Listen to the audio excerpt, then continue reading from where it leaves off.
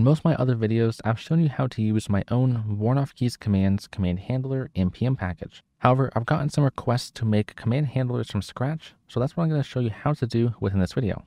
This video assumes a solid understanding of JavaScript basics. If you don't know JavaScript, I suggest going down to the description of this video. I do have a complete JavaScript course, which you can watch the first hour of for free here on YouTube. Now, I'm assuming you already have a node project set up.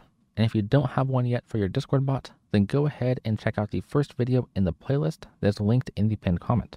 So the first step is to import all the required packages we need, such as Discord.js and .env. And if you don't have these installed, then again, go ahead and check out the first video in the series. Now, if you're using JavaScript, by default, you would import things like this. And if you're using TypeScript, by default, you'd import things like this. Of course, if you configured your project to import things in different ways, then use the standard imports that you're used to. Next, we're looking to create our own client. This will represent our bot throughout our project. And we also need to pass in what we intend to use from the Discord API. So in this case, our commands will be based off of messages. And so we need access to guild messages. Without this, we won't be notified of any new messages being sent. And because this is a guild-based intent, we also need access to the guild's intent as well. Now we're going to listen for whenever our bot is ready. This is the perfect place to initialize our own command handler. So I'm going to start off by importing my command handler file. And I'm using let here because I do intend on changing this variable in the future. So go ahead and make a new file in this same workspace called command-handler.ts. And if you're using JavaScript, of course, you would use .js instead. Now that we have access to our handler, we want to see if it has a default object, because depending on how you're exporting things, it might have everything you want wrapped inside of a default object. So this line here will essentially say if that default object exists, then just replace the handler that we want with the contents of the default object. This way, no matter how you're importing or exporting things, you're going to always get the same result. Next, we're going to call the handler and pass in our client. We'll work on the command handler class soon. But finally, we need to log into our bot. Here, I am using the .env package, so I'm going to access it as an environment variable. But if you're using a different system, such as config.json, then go ahead and log in as you normally would. If you're finding this video useful so far, consider leaving a like. And want to see more tutorials like this one, then be sure to subscribe to the channel.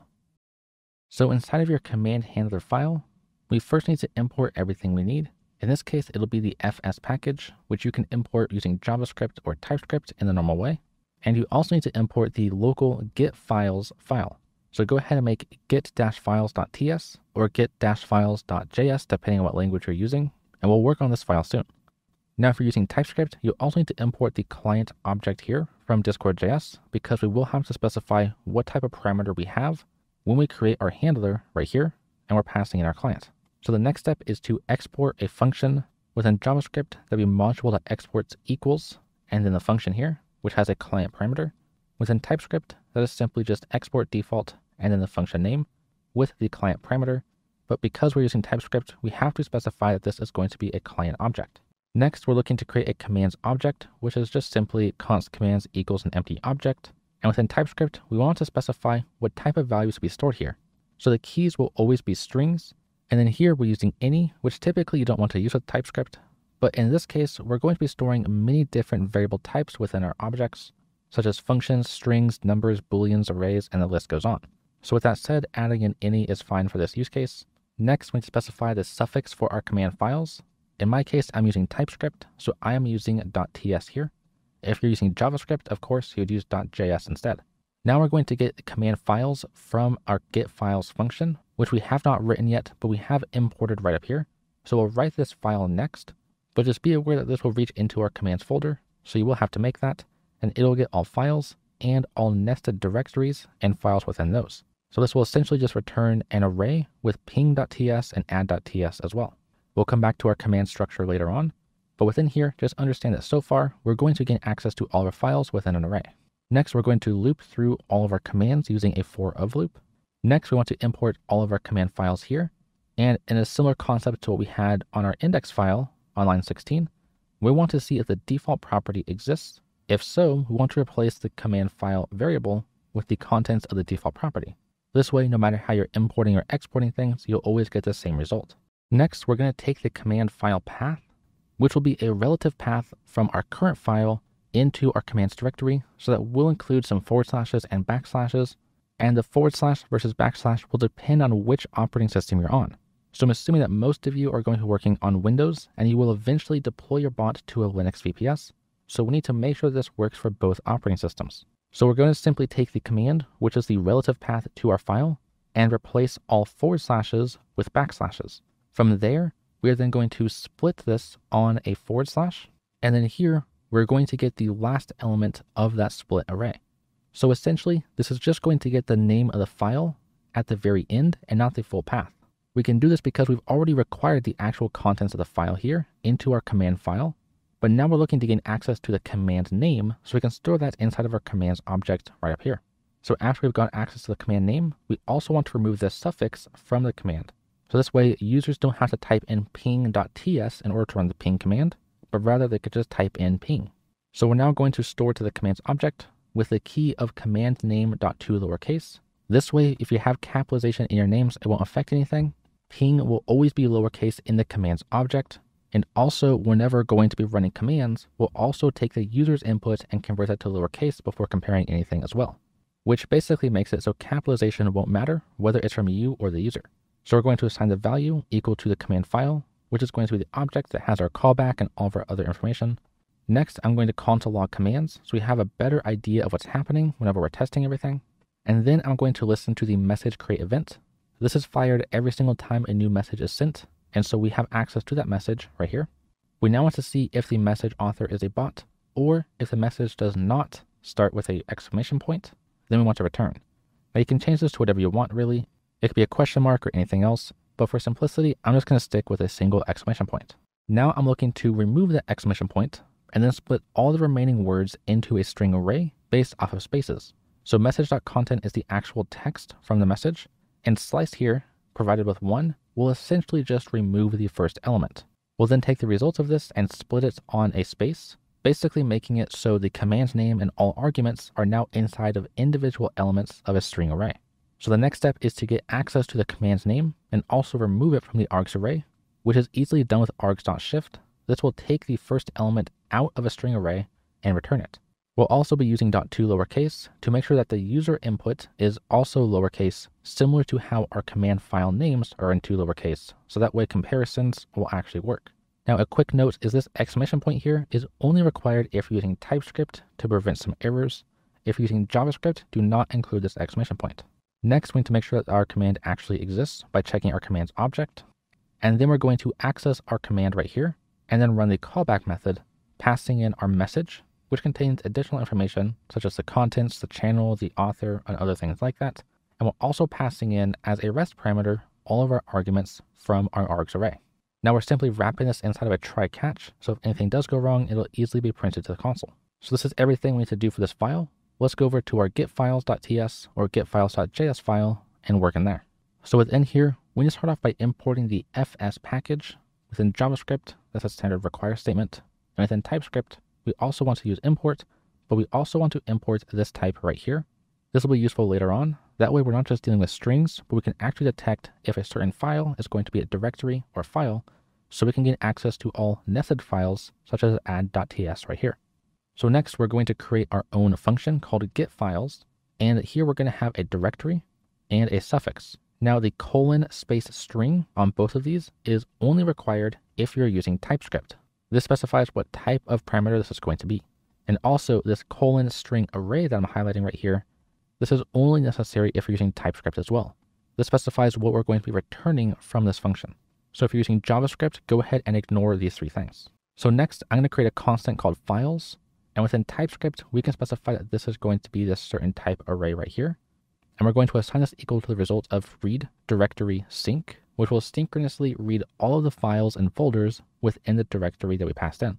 Now this is important. We pass in the second object here, passing in with file types as true.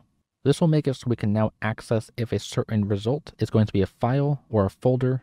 So next I'm going to use let, and I'm going to create a command file string array, and we're going to simply return this. Now in between these two lines, we'll add in some logic soon, but as you probably guessed, the :string array that I'm highlighting right here is only required if you're using TypeScript. So now we're going to loop through all the files that will return from fs, And we're first going to see if the file that we're dealing with is going to be a directory by calling file.isDirectory as a function. If it is, we're going to reassign command files to a new array.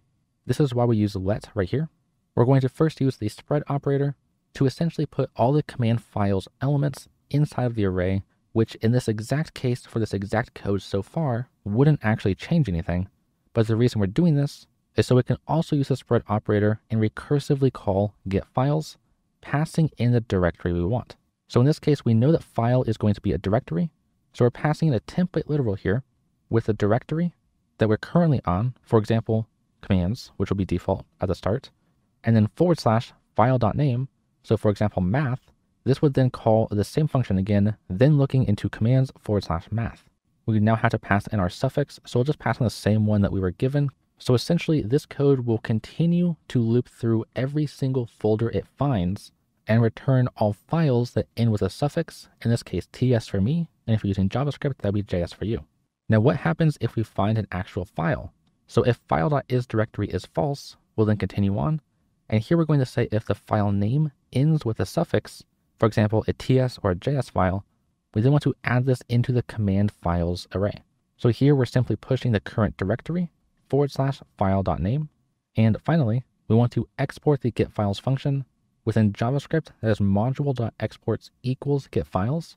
Within TypeScript, it is simply just export default getFiles. So this function here is done, and this is what we need to use in order to actually gain access to all our files from our getFiles function call right here. So we're almost done here. Let's go into our ping.ts file, and this is a very simple example. So within TypeScript, I have to import the message from Discord.js. If you're using JavaScript, you can ignore this first line, and we have to export our own object. Within JavaScript, that is module.exports equals an empty object. Within TypeScript, that is export default empty object. Now within that object, no matter which language you're using, you want to add in a callback function. The parameters will be a message, and then we'll use a rest parameter for an args as a string array. Now, as you probably expected, if you're using JavaScript, you can ignore the typing here on message and the typing here as the string array. Now within this, I'm simply just logging the arguments so we can get a better idea of how this works. And I'm also replying to the message saying pong because this is a ping command. Now within my math directory, which is here just to show that nested folders will work with this, we have our add.ts file. Within here, of course, you want to import message if you're using TypeScript, and then we want to export an empty object just like before. The only difference here is that the contents of our callback method are different. So here I'm using let and creating a sum equals to 0. I am then looping through every single argument, and I'm adding onto the sum the integer value of the argument. I am then replying saying the sum is, and then passing in the sum within a template literal. So if I said add 5 and 5, this will say the sum is 10. So I'm going to open up a new terminal. We can go ahead and test everything. I can use npm run dev to run my bot. If you're using a different script, go ahead and use that. So here we have some console logs. If I go back over to my command handler, here we see a console log for command files, and that's what we see right here. This is an array of strings, which is the path relative to our command handler file that will then access commands math add.ts and then also commands ping.ts. We also have this object right here, which if I scroll down, this is the console log on line 48. This is going to be the name of the file, in this case add and ping, with the contents of the object. So what we're exporting from these files right here. So now if I go into Discord and I do !ping, it'll then reply with pong, and we see this empty array right here. If I go back into my ping file, we see I'm console logging arguments right here. So if I were to say ping hello world, it'll then respond with a string array with hello world. Now, if I use add 5 and 10, it'll then say the sum is 15. And we don't see a console log here because, of course, in our add file, we are not doing that. We're just simply adding things up and then returning the sum.